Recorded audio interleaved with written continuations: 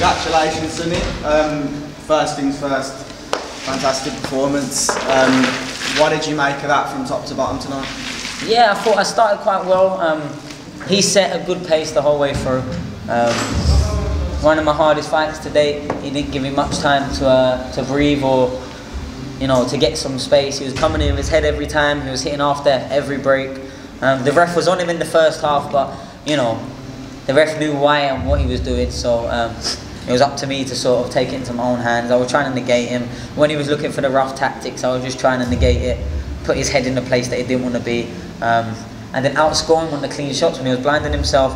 He had a very, very, very hard head. I mean, my hands are swollen to bits. I generally think I tore my bicep in about the 7th, 8th round.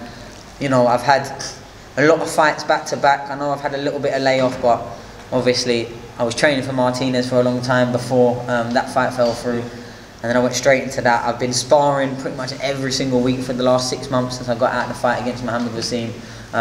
I probably need a little rest now. I'm putting my body through a hell of a lot as a 26. I've cleared up my mandatory. Felix Alvarado came up as a champion with every ambition to win this title right here. Yeah.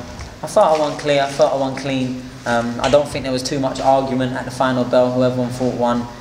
Maybe the scorecards were a tiny little bit closer, but the way I box, I get 7 rounds clear and then I play with the other ones. I try and use his energy, I try and make him work himself out, and I feel like I did that today. What sort of message do you feel like you sent to the big guns, Martinez, Bam Bam?